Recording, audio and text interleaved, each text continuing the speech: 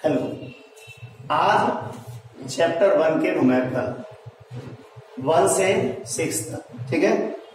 और per day आपको numerical पूरी एनसीईआरटी प्लस कुमार मित्तल के प्रत्येक चैप्टर के न्यूमेरिकल आपको प्रोवाइड किए जाएंगे, ठीक है। पहला क्वेश्चन, पहले बता दें क्वेश्चन कैसे सोल्व हुई है। जैसे इलेक्ट्रॉन पर 1.6 × 10⁻⁻19 कूलम ऋण आवेश है, तो अल्फा कण पर कितना आवेश होगा। अल्फा कण को, हीलियम नाभिक को अल्फा कण कहते हैं। सबसे पहले जैसे आपको नाभिक दे रहे हैं 7n14 यही दिया, ठीक है। ये 2He4 हीलियम नाभिक को अल्फा कण कहते हैं। जैसे 8O16 और लिख लो 6C लिख ली। सबसे पहले इनमें नंबर ऑफ इलेक्ट्रॉन्स क्लियर कर लें। जैसे ये 7 लिखिए, तो यहां 7 क्या है, इलेक्ट्रॉनों की संख्या। इलेक्ट्रॉनों की संख्या कितनी होगी 7, यहीं से निकाल लो बेटा।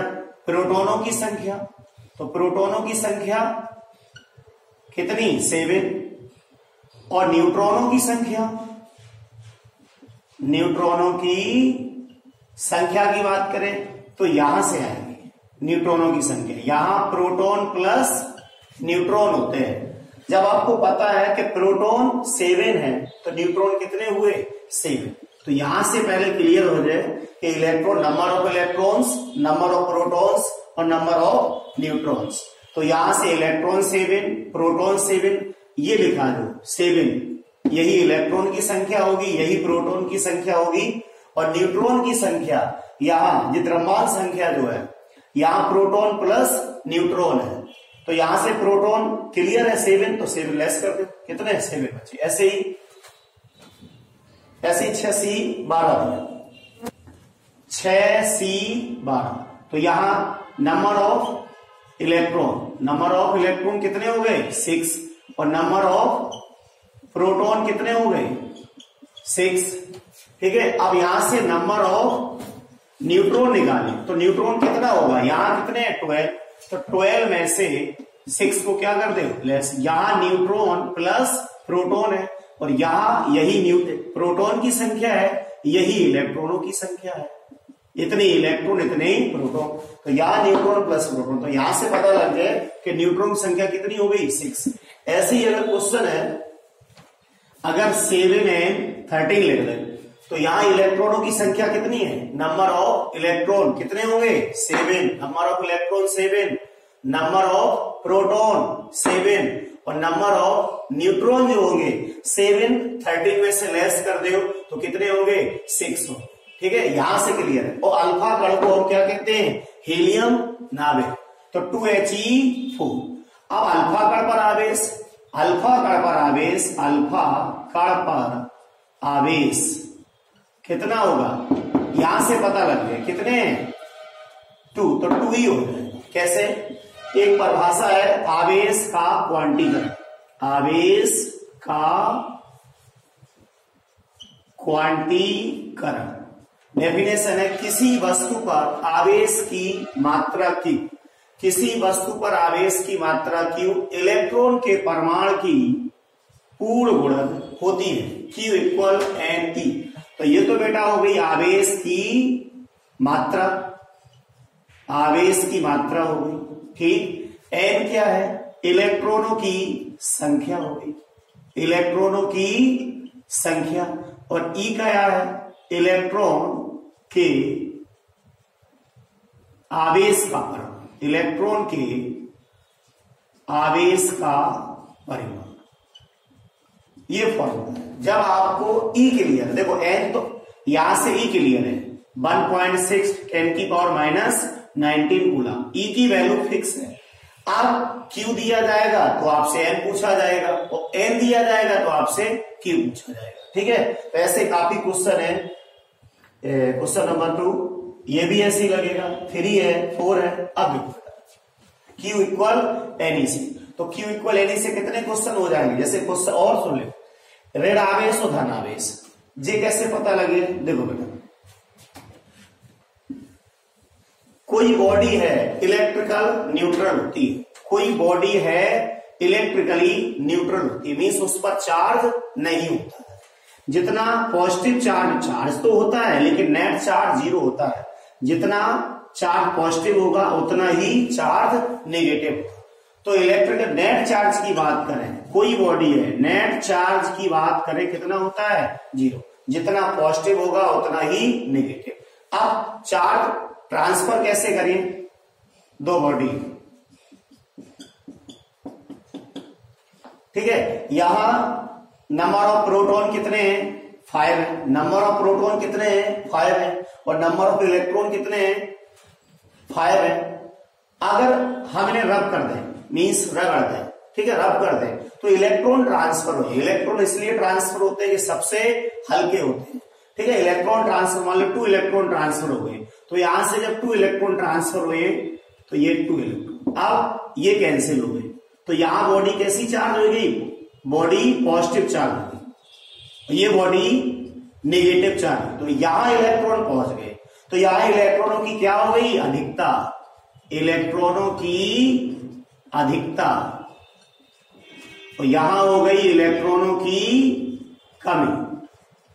जब इलेक्ट्रॉनों की कमी होगी तो बॉडी पॉजिटिव चार्ज होगी, और जब इलेक्ट्रॉनों की अधिकता होगी तो बॉडी नेगेटिव चार्ज होगी। अब क्वेश्चन, जैसे पहला क्वेश्चन, इलेक्ट्रॉन पर कितना आवेश है, E इक्वल 1.6 10 की पावर -19, ये कूलम दिया, इलेक्ट्रॉन पर चार्ज दे दिया, ठीक है, और पूछ के आ रहे अल्फा कण पर आवेश कितना होगा, अल्फा कण पर आवेश Q इक्वल N, ये फॉर्मूला है, ठीक है। अल्फा कण किससे कहते हैं, हीलियम नाभिक को अल्फा कण कहते हैं। तो कितना चार्ज है 2He4 में, जैसे निकालिए तो यहां नंबर ऑफ इलेक्ट्रॉन कितने हैं 2, आपको Q बराबर Ne। बस अगर आपसे चार्ज पूछे, बेटा चार्ज पूछे तो क्या करने, N आपको क्लियर करने पड़ेगा, और N दे रहे तो Q पूछे। E की वैल्यू फिक्स है, दे या ना दे, इलेक्ट्रॉन पर आवेश। तो यहां से हीलियम नाभिक को अल्फा कण कहते हैं, तो अल्फा कण कितना 2He4, तो यहां कितने इलेक्ट्रॉन हुए 2, तो N की वैल्यू कितनी हो गई 2, और E की वैल्यू कितनी है 1.6 इंटू 10 की पावर -19, तो कितना होगा 3.2 10 की पावर माइनस, ये कूलम, ये आपका पहला आंसर। इलेक्ट्रॉन पर इतना आवेश दिया है, ठीक है, इलेक्ट्रॉन पर माइनस का आवेश होता है, ऋणावेश, प्रोटॉन पर धनावेश होता है, या आप ऐसे भी कह सकते हैं, एक और तरीका है, एक तरीका ये है कि अल्फा कण में 2 प्रोटॉन तथा 2 न्यूट्रॉन होते हैं। अल्फा कण में 2 प्रोटॉन, ऐसे लिख दो, 2 प्रोटॉन तथा 2 न्यूट्रॉन होते हैं। तो अल्फा कण पर आवेश की बात करें तो आवेश कितना होगा, 2 प्रोटॉन तो 2, और प्रोटॉन पर अल्फा इलेक्ट्रॉन पर आवेश माइनस का होता है और प्रोटॉन पर प्लस का, लेकिन आवेश कैसे है, बराबर है, तो कितना 1.6 10 की पावर -19, और न्यूट्रॉन पर चार्ज 0 होता है, न्यूट्रॉन पर चार्ज 0 होता है, नेट चार्ज कितना हो गया 3.2 10 की पावर -19 कूलम। तो ये ऐसे भी अल्फा कण में 2 प्रोटॉन 2 न्यूट्रॉन होते हैं, न्यूट्रॉन आवेश रहित होते हैं, तो ये 0 चार्ज हो जाएगा, और प्रोटॉन 2 है, प्रोटॉन 2 होते हैं, तो एक पर 1.6 10 की पावर -19 और 2 का मल्टीप्लाई करते, तो ये पहला क्वेश्चन ऐसे है, ठीक है। अब क्वेश्चन नंबर हम 2 की बात करें। क्वेश्चन नंबर 2, एक चालक पर 1 कूलम का ऋण आवेश है, ठीक है, एक चालक पर 1 कूलम का ऋण आवेश है, कोई कंडक्टर है और 1 कूलम को चार्ज है। अब ये काय की वैल्यू होगी Q इक्वल 1 कूलम, ऋण चार्ज है। अगर किसी बॉडी पे नेगेटिव चार्ज है तो उस पर इलेक्ट्रॉनों की क्या होगी, अधिकता होगी, इलेक्ट्रॉनों की अधिकता, इलेक्ट्रॉन ट्रांसफर हुए, इलेक्ट्रॉनों की अधिकता होगी, ठीक है। उस पर सामान्य अवस्था में कितने इलेक्ट्रॉन लगेंगे, तो इलेक्ट्रॉन की अधिकता होगी, कितने इलेक्ट्रॉन, देखिए आपको वैल्यू काय की दे रहे, Q 1 कूलम, 1 कूलम कैसा चार्ज, रेड आवेश। रेड आवेश तो इलेक्ट्रॉन की अधिकता होगी, मीन्स आपको कहां निकाल लें, एन। फॉर्मूला का है Q equal N, Q equal N E. आप दो बात है, Q दे रहे तो एन पूछिए, एन दे रहे तो Q पूछिए। तो यहां से एन इक्वल क्या होगा, Q अपॉन ई। Q कितना दे रहे 1 और 1.6 10 की पावर माइनस। ठीक है, यहां से एन कैसे निकालिए, देखो बेटा, अगर यहां 16 पूरे कर 10 हो गए, ठीक है। अब बताओ 10 की पावर कितनी है, माइनस 19 या 19 कह दो, ऊपर घात काय की बेटा, प्लस की कितनी होगी। ठीक है, अगर हम 10 है नीचे 16, तो एक पावर इधर कर दो, कितनी हो जाए फिर 18। आप देखो कितने बार डिवाइड हो जाए, 16 6 96, 4 40, 16 दूनी 32, 16 पंचे 80। इतने इलेक्ट्रॉन आएंगे, इलेक्ट्रॉनों इतने इलेक्ट्रॉनों क्या होगी, अधिकता होगी। ठीक है, ऐसे दूसरा क्वेश्चन नंबर 3 की बात करें। क्वेश्चन नंबर 3, एक चालक पर कितना, ये भी Q की वैल्यू दे रही है 2.4 10 की पावर माइनस 18 कूलम। ठीक है, Q की वैल्यू दे रही है और कैसा आवेश है, धन आवेश है, और बॉडी में धन आवेश होगा तो इलेक्ट्रॉनों की कमी होगी। ठीक है, legend number of electron as comparing proton. एक चालक पर कितना धन आवेश है, ठीक है, और इलेक्ट्रॉन कितने इलेक्ट्रॉन की अधिकता या कमी है, मींस एन आपसे पूछ ले। फॉर्मूला Q इक्वल एन, यहां से एन इक्वल Q अपॉन ई। ठीक है, सेम वैसे क्वेश्चन है, Q 2.4 10 की पावर 18 ये, और 1.6 और पावर कितने 9। तो यहां से n इक्वल, देखो बेटा ये कितने हुए 24 16, पावर कितनी है 19, ऊपर 18, तो +1 प्लस की 19 +1। ठीक है, और +1 केवल एक 0, कितना आएगा 15, n इक्वल 15। अब इलेक्ट्रॉनों की कमी होगी कि अधिकता होगी, बॉडी पे कैसा चार्ज है, बॉडी पर पॉजिटिव चार्ज है, धन आवेशित है, और धन आवेशित तभी होगी जब उस पर इलेक्ट्रॉनों की कमी होगी। तो इलेक्ट्रॉनों की कमी, इलेक्ट्रॉनों की कमी।